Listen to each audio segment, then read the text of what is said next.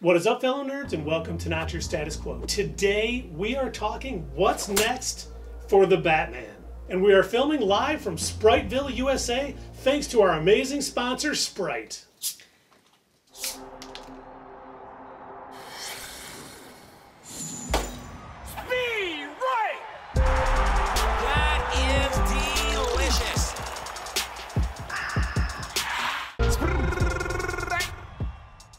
You can't go wrong with the wonderful taste of Sprite. So, what do we know about the Batman?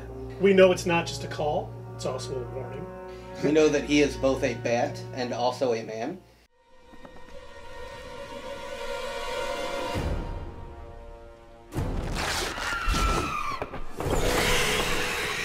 Man-bats.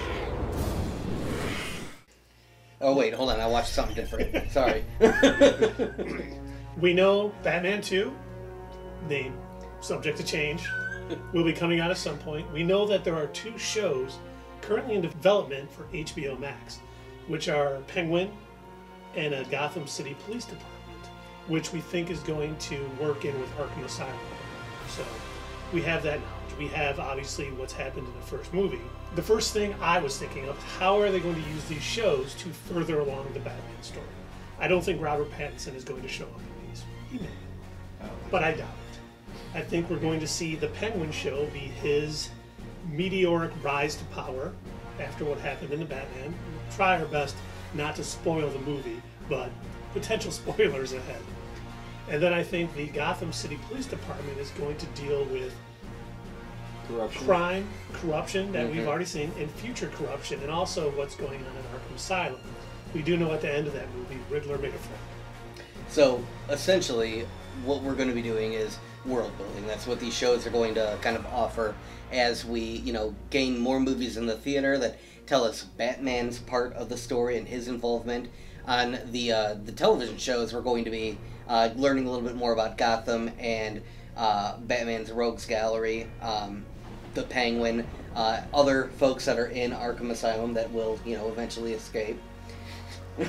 As they do. As always. Yeah, we'll be seeing the background characters in these TV shows. And how much of an impact are they going to not do the way Disney does? Or are they going to make this like you have to watch this in order to understand the next movie? They could. They might be doing that because I believe even Marvel, Disney said recently, their What If series, didn't they say, you need to see What If you want to understand Doctor Strange and the Multiverse of Madness. Like, we thought at first that they weren't going to, force people to watch Disney Plus. Now they're like, yeah, you're going to have to, so start subscribing. I'm wondering if HBO Max is going to do the same thing where, like, yeah, I mean, I guess you can just watch the Batman movies, but if you want to understand what's going on, all this world building that we're offering, you're going to have to subscribe to HBO Max. You're going to have to watch the Penguin series, Gotham PD, Catwoman and Ivy, whatever else they come out with, you're going to have to watch it. But I think we're going to see a lot on at least the Gotham City Police Department show. Jim Gordon working on getting the rest of the corruption out there while he's finding out just how deep it goes. And I'm hoping, because I really honestly thought we were going to see a Court of Owls Easter egg of some type in the Batman. We did not. Someone was going to be saying that little rhyme that they say or something like that. So creepy. Yeah, it really is. I really felt when they first introduced the Riddler that was a reference to the Court of Owls because he kind of looked like, the owl mask when he was in the dark. And I was hoping that what was going on. But see, I thought he looked more like the Zodiac Killer. That's what they were going for, I think, too, really, with the ciphers and, being a creep. And then I think, we'll see Penguin's rise. We're going to see him be a part of the corruption with the Gotham City Police Department. Because obviously, Carmine Falcone, that's a lot tougher to say than I thought it would be. Carmine Falcone had a lot of cops under him, including the commissioner, the mayor, and everybody else. It was really under his thumb. So Penguin is going to want to get those same hooks into them. So we're going to see that and how Jim Gordon deals with it and how he becomes commissioner of the Gotham City Police Department. Well, I suppose minor spoiler for the movie, but not really if you know anything about the overall Batman universe. But they do mention in the movie that if this, if the crime is solved, it'll unravel Gotham City as a whole, because they truly think the drugs that are being dealt and all of the crime lords that run things day to day, including the corruption of the police overlooking some of this crime, all of the underground clubs and everything, they seem to think that, yeah, this is the norm, and if it, disappears suddenly, it's just going to, leave rise to, I don't know, a potential power vacuum or worse. And I love the way the Penguin was portrayed in here too. He's a bad guy, but the Batman can still go to him, and he leaves him alone. Kind of like they did the same thing like in the Gotham TV show, right? And but when he came into the movie, what did you think? I was like, is that De Niro? You know what I mean? They did such a good job with that makeup. If I did not know that was Colin Farrell, I would have not known who it was. Yeah. I mean, it wasn't just the makeup either. I mean, he changed his voice and his mannerisms and everything. That was a lot of excellent jobs acting in this movie, but his was probably one of the best because, I mean, he looked like somebody else. I would have never guessed it was him. Yeah. And I thought John Turturro was perfect. The best Carmine Falcone I've seen. Best, his mannerisms. And, easily. Great acting job. Now, getting away from Gotham City Police Department, where's the Batman going from here? A lot of the story in the Batman was Bruce Wayne wanting to be Batman, no longer wanting to be Bruce Wayne, basically. He was more comfortable jumping around the city in his costume than being Bruce Wayne. And I think we got hints from the mayor-elect in that movie when she approached him and said, you could be doing more for this city. 7 million. Never leave the cave without it. And Alfred. And that's that's been a theme with a lot of comics, year 1, year 2 and stuff, where he was more comfortable being Batman than Bruce Wayne, and Alfred kind of got him out there. And I think they're doing a good job of showing what you're doing led to the Riddler, so you have to do something else. And I think we're going to see that play out in the next couple movies, that he's rich. He can do a lot more things to help out the city than just, jumping around and beating up bad guys in this Batman costume. The top 1% are fueled by corporate greed. We are the 99%! And Batman's here to support us. What? No, has anybody seen a bat cycle parked around here? Tell them, Batman. Tell them how millionaires are destroying our country. The bat signal. I should go. It's daytime.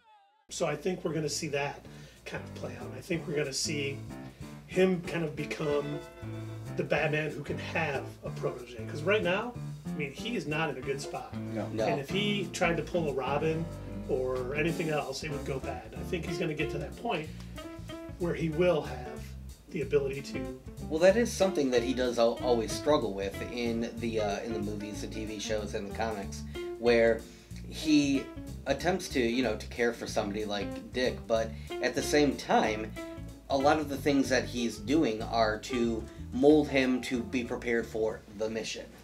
Have you forgotten what happened with Jason?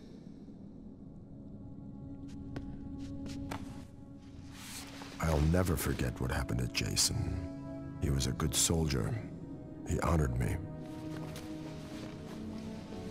But the war goes on. This is something that Batman lives for, and it's more like he's trying to create more soldiers to serve under him, more so than he's trying to raise an upstanding adult to be a citizen in the city. Because we see even after, Dick no longer becomes Robin, after he moves on to become Nightwing. After he moves on to become Nightwing, he still is a crime fighter. Like, he can never let it go because that's just his life now. So, yeah, this is always something that Bruce has struggled with. The difference between being Bruce Wayne and being the Batman. And I know as he gets on in age, he fully embraces the Batman. And there's even an excellent episode of Batman Beyond where he even admits as much. There was a villain that was trying to get him out of the way and traps him in some sort of like dream world, but he keeps referring to him as Bruce or whatever, and that's how he's able to snap out of it. Tell me something. Why were you so sure those voices weren't coming from you? Well, first, I know I'm not psychotic. I hope your other reason's more convincing. And second, the voice kept calling me Bruce. In my mind, that's not what I call myself. What do you call yourself? Oh, yeah. I suppose you would. As far as like making more Batman movies, I think this would be because in this movie he didn't really act that different between Bruce Wayne and Batman. The only difference was really he was wearing the Batman outfit, you know. And then they went to that bar and asked to see Falcone twice. Do you know who I am? He did the same thing both times they opened the door. Those guys were so dumb they couldn't put it together, you know. But you know, so his character would evolve so that Bruce would be different from the Batman. You know, if you see that happening over the next few movies. You know, I think Christian Bale's Batman did that great. His Bruce Wayne was a lot different than the Batman. Yeah.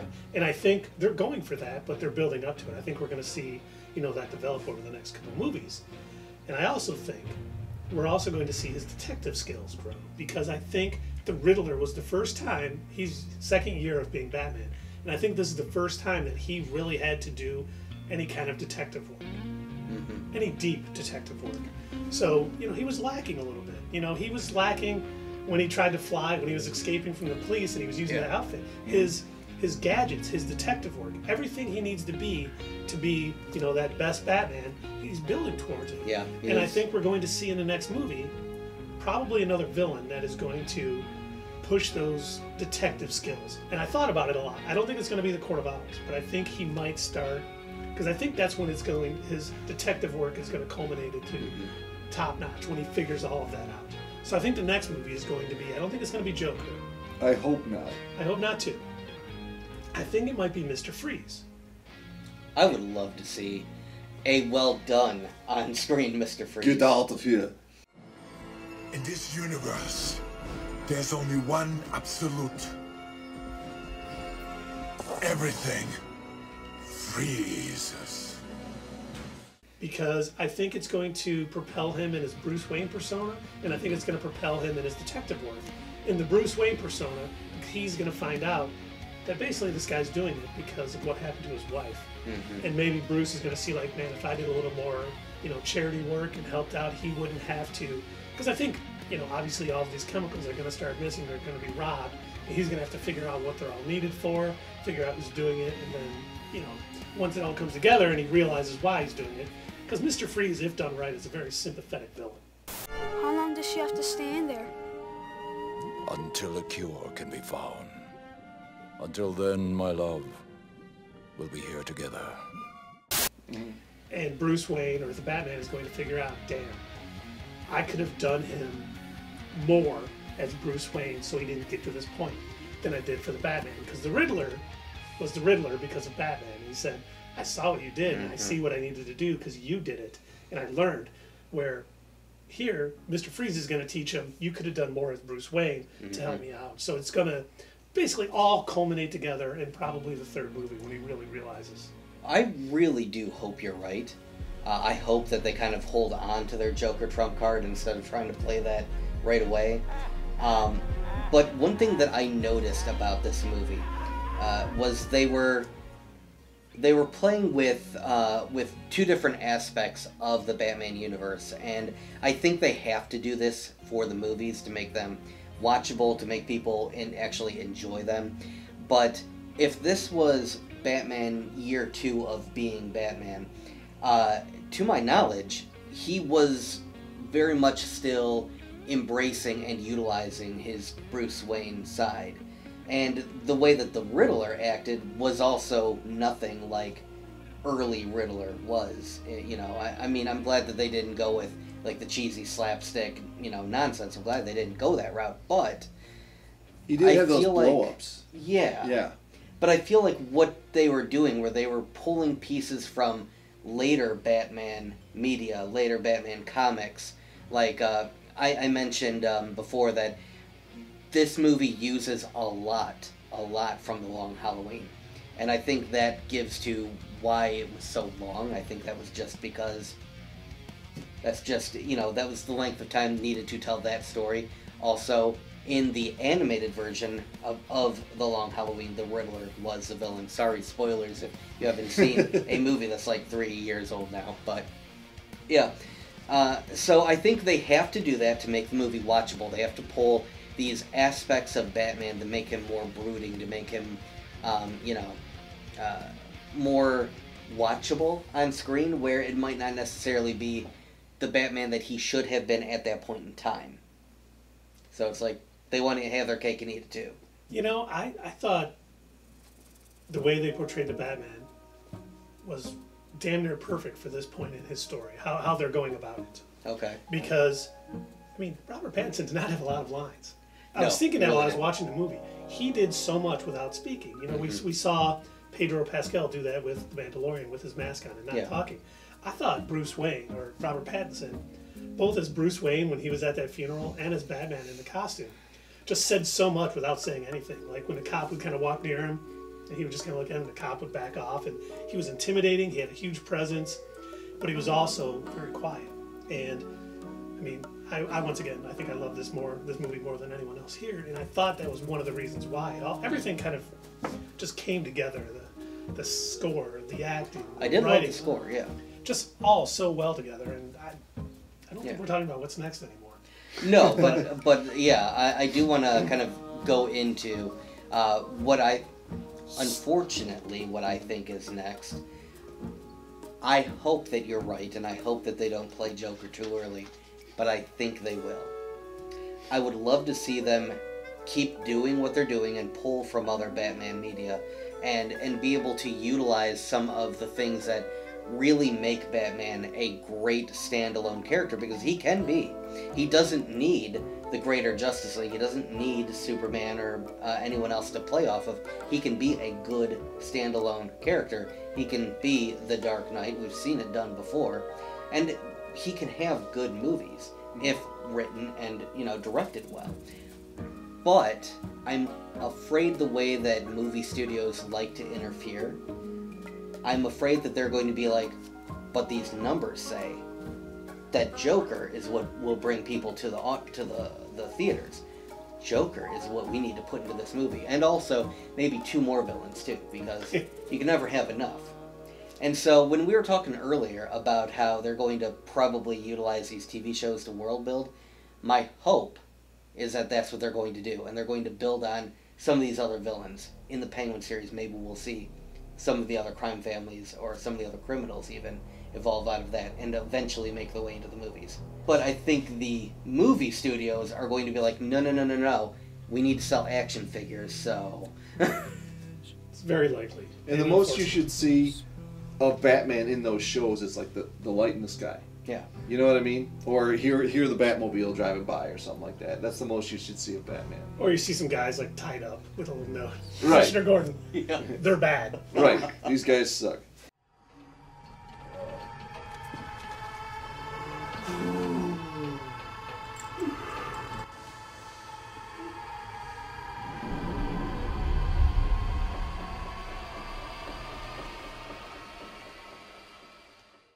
And I really like how they didn't give, not only did they not give the origin story again, they didn't give one for Catwoman either. Yeah, I was really surprised.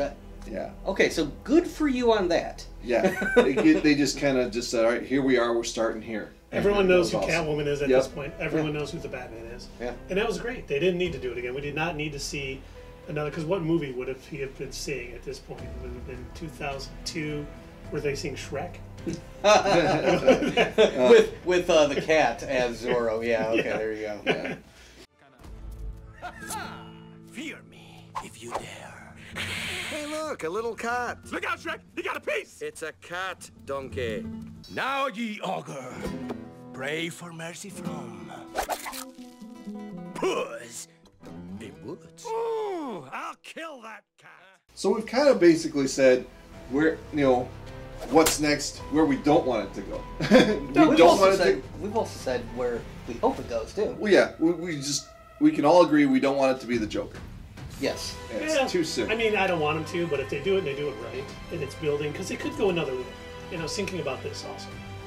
The fact that they showed Riddler and Joker, unseen Arkham prisoner. Right. Number 2968. Yeah, talking. I was like, okay, could they go another route? Could they have the Joker in the second movie? Seems to be the Batman way of making movies.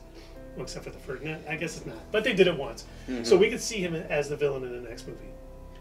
You know, we could see Harvey Dent being brought up in the Gotham City Police Department show, or with the Penguin while he's trying to prosecute, whatever. You know, we started building this up. We get the Joker in a second. Maybe we get, you know, Two-Face in the third. Could they be building not a trilogy, but a longer set of movies, and we actually get an Arkham Asylum movie where Batman has to go into the prison? Now that would be awesome. I would love to see that. That's a good theory. If we do get Joker in 2, I hope it's building towards that Arkham Asylum arc. But I still want to see Court of Owls. There's so much, you know, that's the hardest thing about Batman movies. There's so many stories out there. Such an expansive rogues gallery too. Such lore, such a rogues gallery. Everyone wants to see something else, and I think as long as they you know, stick to excellent writing, make sure it's a good story, we'll be fine. But there's so much they could do. I hope Robert Pattinson and Matt Reeves do 9 movies, and we still wouldn't. I wouldn't be against that. Yeah. Yeah, as long as he learns to like speed up his motions. So I have to ask you two a question, because I was wondering this when we were watching the movie in the theater.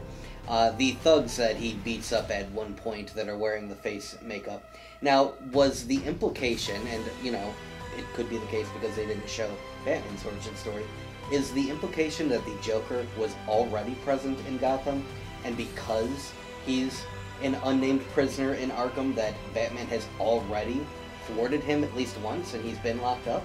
I don't think Batman has thwarted him yet, but I think he got arrested and he's learning. And he's going to come out. He was, you know, he was year 1 Joker. Okay. And he was doing something, and whatever happened to him, he became his thing, but he got arrested. Or he wanted to get into Arkham, for all we know. Because those thugs, they seemed like they were probably followers of him, or at least copycats or something. I think inspired by. Yeah. I think he is known in Gotham, and I think we'll find that out, but I don't think he's had his first run with the Batman yet. Okay. Yeah, I agree. I think he's Batman doesn't know about the Joker, and the Joker really doesn't know what he's going to become yet. He's just becoming something. He's been inspired to chaos. Yes. Take this guy. Armed robbery, double homicide. Got a taste for the theatrical, like you. Leaves a calling card.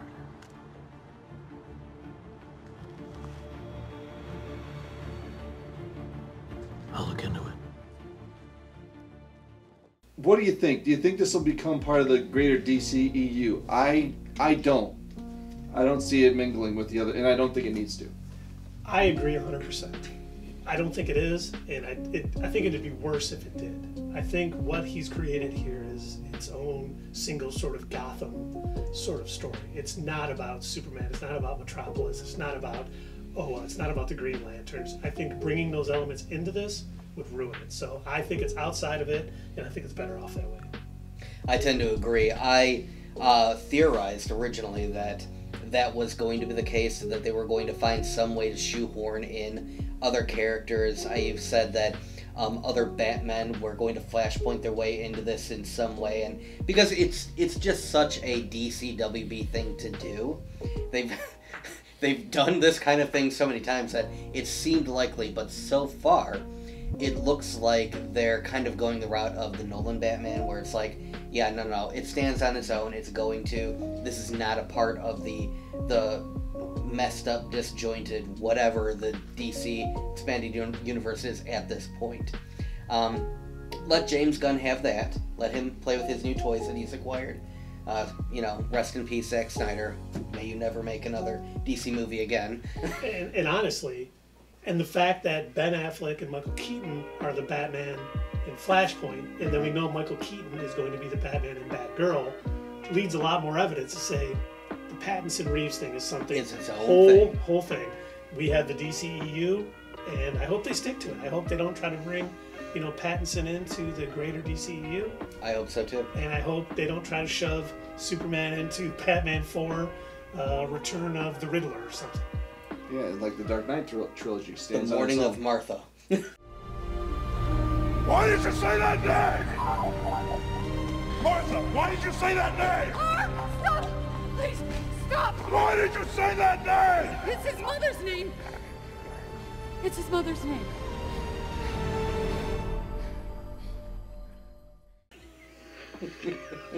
I was gonna say, what was that guy's? What? in the movie. That's what we think is next for the Batman, but what do you guys think? Please add us at Twitter, leave a comment down below, and we will see you next time on Not Your Status Quo.